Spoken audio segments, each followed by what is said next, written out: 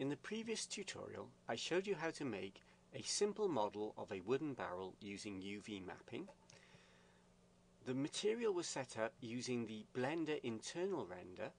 In this tutorial, I'll show you how to set up the material using the cycles render. This is the website where I got the barrel textures from, nordiceffects.net. If you click this link, you can download a zip package containing all the textures, which are free for non-commercial use only. Press X on the keyboard to delete the cube. Add mesh cylinder. I'm dragging to make the properties window wider. I'm going to click the object properties button, and I'm going to set the Z scale to be 1.8 and enter.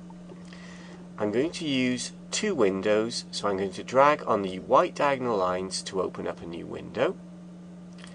I'm going to change the view in the new window from perspective to orthogonal and to the front view. Zoom in with the mouse wheel, and I'm going to go into edit mode. To make a nice rounded barrel, we need to add vertices, edges and faces to the sides of the cylinder. To add the extra geometry, I'm going to click Loop Cut and Slide.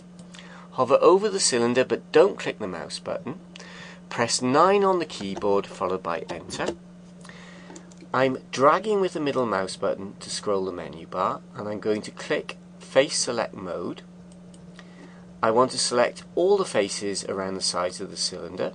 So I'm going to hold down Shift to add to the selection, hold down the Alt key to select a ring of faces and select a face, and do the same at the bottom, hold down Shift, hold down the Alt key and select a face. Now we've selected all the faces around the sides but not the top and bottom face. I'm going to change this window to a UV image editor window, and at this point I'm going to change the render from the Blender internal to the cycles, even though the UV mapping process is the same in both systems. Image, open image, go to the folder where you have your barrel textures. This button will display thumbnails. Select the texture for the side of the barrel and open image. Zoom back with the mouse wheel. In the mesh menu, UV Unwrap, cylinder projection. In the image editor window, press S to scale followed by Y for the Y direction and shrink the grid down so it's just inside the image. Hold down Shift, middle mouse button to pan the corner of the image into the middle of the window. Zoom in with the mouse wheel, press S to scale followed by Y for the Y direction and stretch the grid so that it matches the image. Next, set up the material. Click the Material button, click the Add New Material button, and we see the material setup for cycles is quite different to the Blender internal render. With the Blender internal, I would now click the Textures button. You don't with cycles. You click the dot at the end of the color box. You set texture to image texture. Click the Browse Image button and select the barrel texture. You don't need to set the coordinates to UV. The default setting for cycles is UV mapped. Don't forget to assign the material to the faces. Now I'm going to click the Viewport Shading button, and you see more options with cycles. For now I'm going to choose Material, and we see our image mapped to our model. Next I'm going to set up the material for the barrel lid. Before I do that, I'm going to give a meaningful name to the barrel side material. Change the view to the top view and select the top face. Click the Add New Material slot button and click the Add New Material button. Give the new material a meaningful name. In the image editor window, zoom back with the mouse wheel and drag with the middle mouse button to pan to the center. Image, open image, and change the image to the lid image. In the Mesh menu, UV Unwrap, and the projection I'm going to use is Project from View Bounds. Click the dot in the color box, set the texture to image texture, click the Browse Image button and select the lid image, and don't forget to assign the material to the face.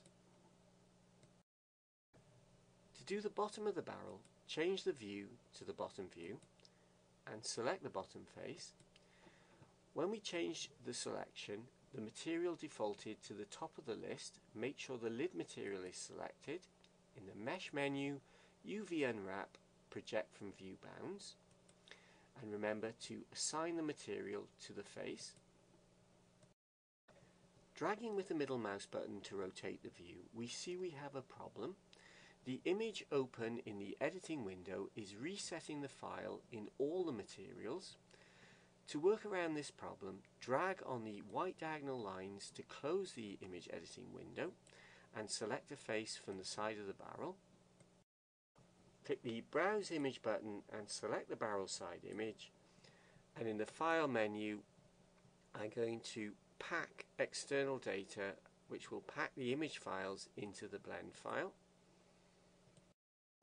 Change the view to the front view and go into Edge Select mode. Hold down the Alt key and select an edge from the center of the barrel. Enable proportional editing and press S to scale. Use the mouse wheel to increase the region of proportional editing, and I'm going to enter a value 1.4 and enter. Change the view from orthogonal to perspective.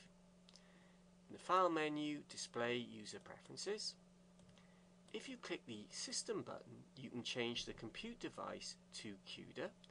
If you have a graphics card that supports version 1.3 onwards of CUDA, you can hardware accelerate the cycles render. Click the Render button and change the device to the graphics processing unit on your graphics card. Cycles has a render preview mode that will now be hardware accelerated.